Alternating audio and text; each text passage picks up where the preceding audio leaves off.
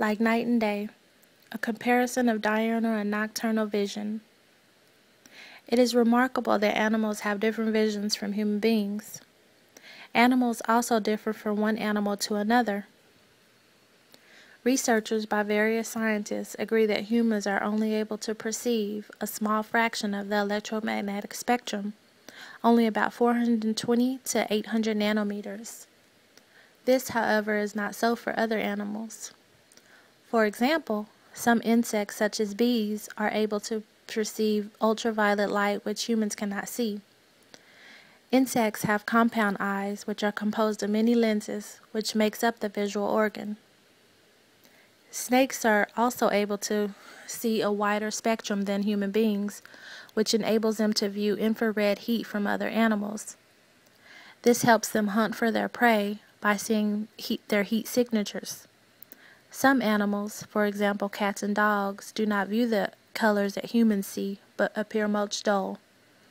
They are able to hunt at night due to their high sensitivity to motion. Some animals, such as birds, are also able to see ultraviolet rays of the electromagnetic spectrum. In this video, we will review the differences between nocturnal and diurnal vision of animals. Nocturnal is a word that originated from the Latin nocturus, which means belong to the night. Nocturnal have eyes that are special to see during the night, while diurnals have eyes that are special to see during the day.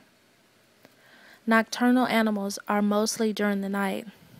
These animals are mostly inactive or avoid light during the day.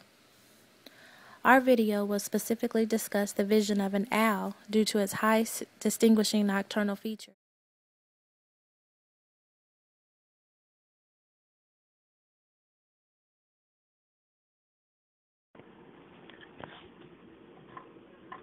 Owls are a group of birds that belong to the order Striciformes, consisting of almost 200 species. Owls are divided into two families, the typical owls and the barn owls. They are interesting predators who do not display the usual aggressive features that other predators may have, so their hunting skills rely on stealth and vision. Observing an owl alone would not help one clarify if the owl is nocturnal or diurnal. It depends on the structure and the species. Most owls hunt at night, and in doing so, avoid competition with daytime avian hunters such as hawks and eagles. Although nocturnal feeding is the norm for most owls, a small percentage are diurnal, such as snowy owls, burrowing owls, and short-eared owls. The more common nocturnal types are barn owls and great horned owls, and still a smaller species of owls remain called pygmies, who can feed at dusk or at dawn.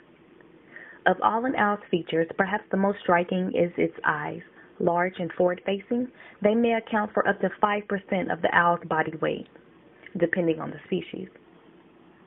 The forward-facing aspect of the eyes give an owl its old, wise appearance, but more importantly, it provides binocular vision, allowing an owl to see an object with both eyes at the same time.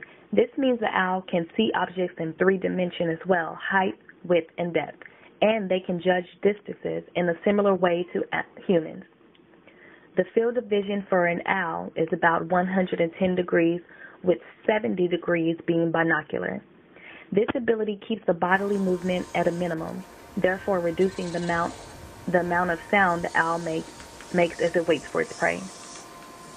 Owls are regarded as having the most frontally placed eyes amongst all the avian groups. However, they are far-sighted and cannot focus on objects within a few centimeters of their eyes.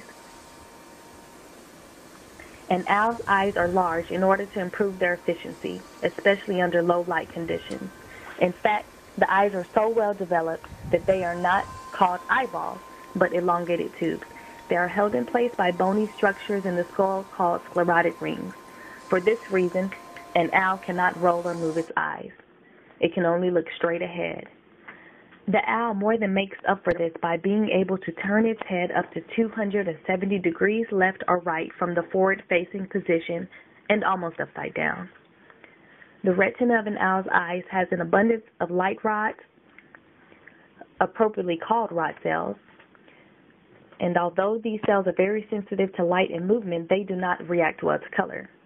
Cells that do react to color are called cone cells, shaped like a cone, and an animal eye possesses few of these. So most owls see in limited color are in monochrome. Since owls have extraordinary night vision, it is often thought that they are blind to strong light, which is not true. In fact, some owls can actually see better than humans in bright light. For eye protection, owls are equipped with 3 eyelids.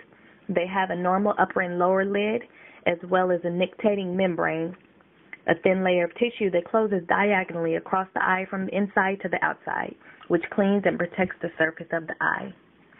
Research has concluded that animals view the world very differently from how human beings see it. Some animals do not see as much color as humans, while others can see more. Some animals have vision adapted to their behaviors to help them hunt prey. Nocturnal animals are active during the night, and diurnal more active during the day.